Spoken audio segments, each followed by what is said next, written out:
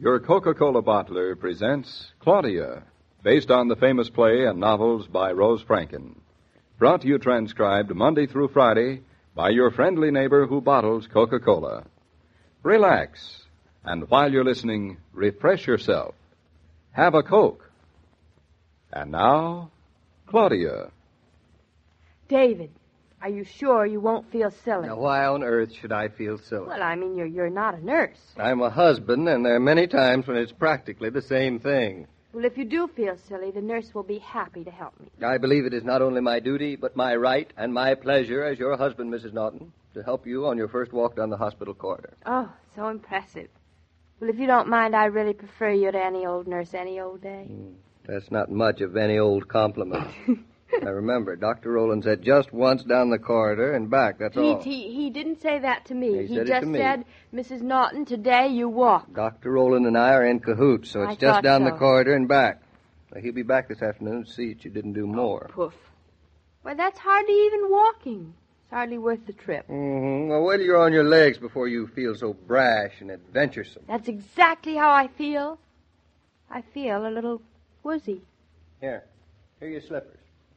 Now, can you manage to put them on? Now, what do you take me for? A conceited young woman who has a son only 4.5 days old. Goodness, he's still so young? Now, here, you sit on the edge of the bed. I'll slip your slippers on for you. Go away, go away, go away, shoo fly! Look, you can bully your nurse, you can bully your doctor, you can bully your mother, but you can't bully me, you I hear? can't. No, so shut up while I put them on for you. Oh, I love you when you're so manly. Well, you'd never know it. You don't give me much chance. One slipper? Two slippers? Whew. Now, want to rest a little? Yeah. It's so much work for me for you to put on my slippers. Or something. It was, by God. You know, I think you're a little girl whose eyes are bigger than her muscles. Very funny. Hand me my bathrobe. Madame? If you please. Madame, your cloak. Oh, this feels so good. Oh, there we are. All ready to slide off the bed. Madame, my arm. Shall we dance? First things first. Now. David, now you're treating me as if I were an invalid. That's the way you should be treated. Oh, A mental invalid. poof to you. Poof to you. I am now standing, and perfectly. Ooh. What's the matter? Well, that's the strangest thing. I can't find my legs. Really? They're right there, under you. David, they feel so thin. They look all The right. rest of me is so heavy. I thought after the baby I'd feel light, but I certainly never felt this way before. Not even after your tonsils. I was too little to appreciate it. Say, I'd forgotten you stood up to here on me. Just perfect. David. Now, here's my arm, darling. Now, would you like it? Oh, David, it feels so good. So strong. Now to open the door and have a stab at the hall. Goodness, it seems a long way from here. I'll race you down to the I end. feel like a calf. All of me strong except me legs. Christopher Robin goes hoppity, hoppity, hoppity, hoppity, hop. Whenever I tell him politely to stop it, he says he can't possibly stop. Unquote. The end? The end. How you doing? Terrible. Now that I found my legs, I've lost my breath. Where do you think? In my room. Oh, I'll go back and get it. I have an idea we'll find it again in front of the nursery, though. The nursery? Mm-hmm. It's right down the hall here. Oh, David, you're dangling a carrot in front of my nose. Now, it's just a few more steps, my little pony. Honestly, what a business. Nobody told me. You really hate not being your own boss, don't you? Is that awful? It's stubborn, willful, conceited, proud, and a great relief to any husband. Now, don't you ever talk to me like that in front of our son. You hear? Then I'd better shut up because here we are. Mrs. Norton, may I present you your son? Second from the left in the first row. You don't say. Look at him, sound asleep. Is that all he can think to do? I don't think he's very handsome. Can't understand why he looks so old. Bags under his eyes, pouches on his cheek, half bald. He looks like the High Lama of Tibet Now, or listen, something. I can say those things, but you can't. Also, he's lazy, shiftless. Sleep, snooze, slumber. What a life. Isn't it? It's wonderful, living. You're really pretty pleased with life, aren't you? Not a complaint. That's because you're not afraid of it. It's funny, but I didn't have one premonition of anything going wrong. No? I was excited, maybe even afraid a little, but I never felt anything would go wrong. Wonder if all women feel like that. I wonder. I'm sure they do before, but afterwards, if it doesn't go right, they think they didn't expect it to. All those closed doors up and down this corridor. I wonder how many happy endings. Oh, most of them. I couldn't have taken it if anything had... Darling, if your hands are cold, I better get you back to bed. Yes, David, I'd like to now. Well, so long, boy. See you later, huh? Goodbye. Sweet dreams. You sleepy darling. Another parent would say that he looks as if he understood. We're not that kind of parent. Are you? Of course I aren't. Now, go on, darling. Don't be afraid to lean on me. So help me, tomorrow I will stand on my head as if nothing had happened. You'd probably do a lot better on your head today. Why? Your legs aren't as accustomed to being weak. Oh, you are sweet. Nothing. Just for that, I'll manage the rest of this corridor under my own power, thank you. Thank you, conceded. Huh. Well, this is much better. I suspect that you have been using me as a crutch instead of vice versa. That's just the kind of guy I am. Just 2 more doors and I'm home. I never thought I'd be so happy to see that hospital bed again. Sort of nice to know that you've a flaw like the rest of us, Mrs. Well, Superwoman. this flaw is not my fault. If I'd been allowed out of bed the day after instead of 3 days after, I'd be out dancing by now. Oh, sure. Here we are. Oh, look. Isn't that bed beautiful? I can just get into it. Aren't you even going to take off your robe? I am. Not the best people in the world sit in bed with their robes on. And their slippers? Oh, all right. I'll take them off. But just for you. Thanks. Now the world is perfect again. If I had the strength, I'd kick myself for being so weak, but I know I have the strength. Why don't you force yourself to take a little nap? Me? Mm-hmm. Sleep? In the middle of the day? Mm-hmm. I think I'd love to. Good. Darling, I'll run along to the office, but I'll be back later this afternoon. David, listen, if you're busy and tired, you go right home. I miss you. But don't get yourself exhausted just to keep me company.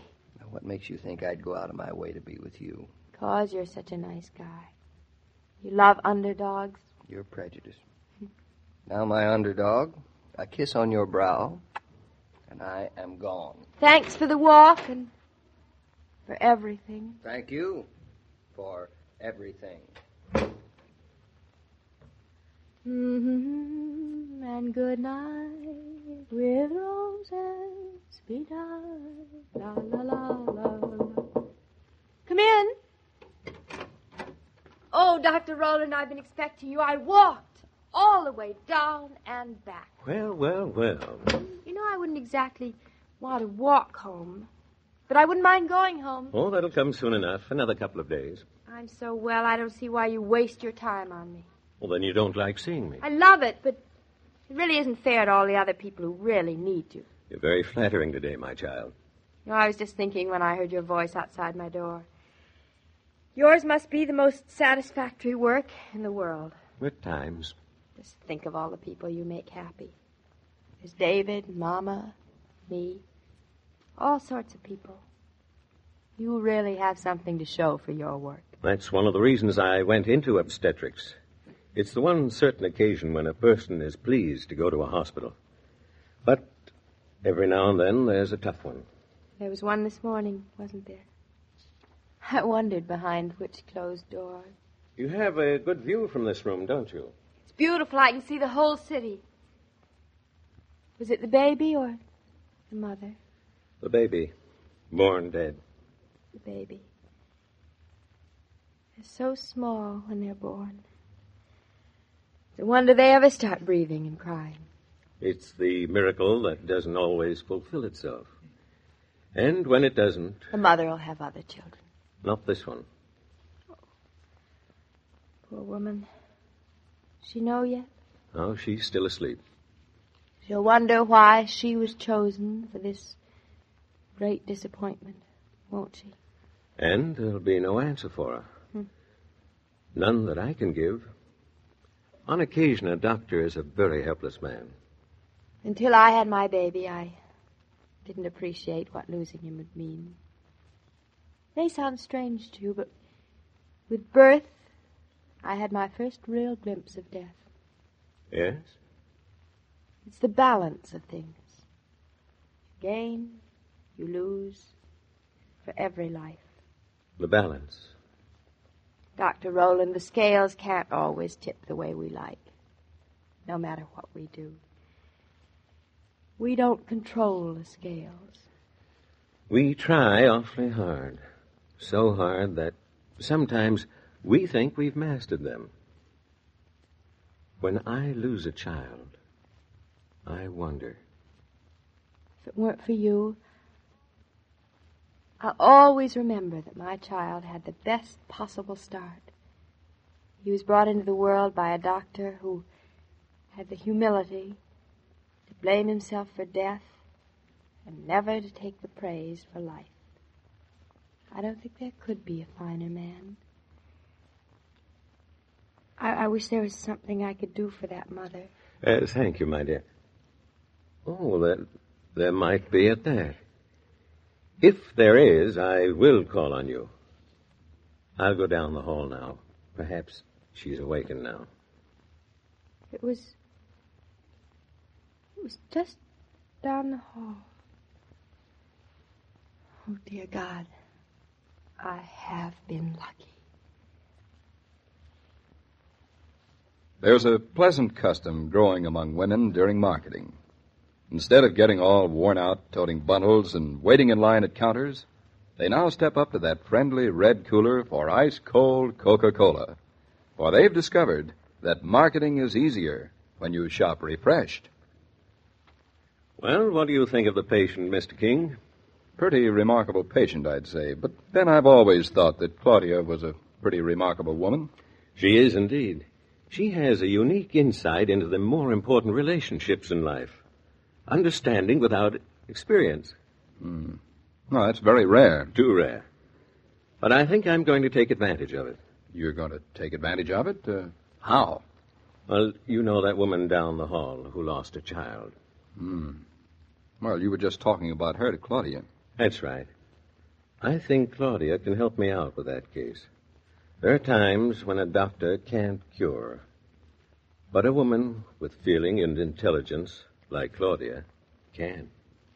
Well, Dr. Rowland, I'll certainly be here on Monday to find out just what you mean by that. Thanks for tipping me off. See you Monday, Mr. King. Good day. Good day, Dr. Rowland.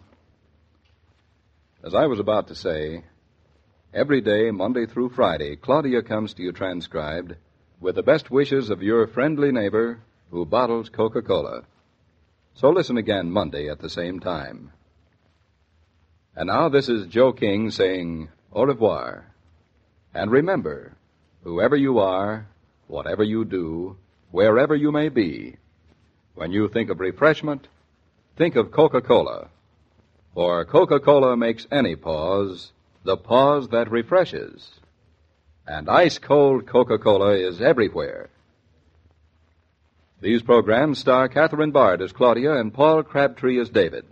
And the entire production is supervised and directed by William Brown Maloney. And now here's a word from your friendly neighbor who bottles Coca-Cola.